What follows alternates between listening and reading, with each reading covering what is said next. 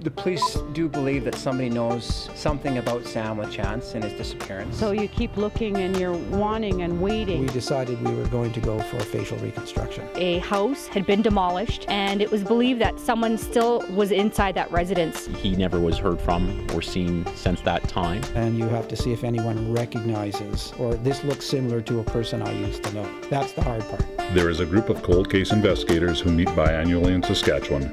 The Saskatchewan Association of Cold Case Investigators share information and knowledge between agencies.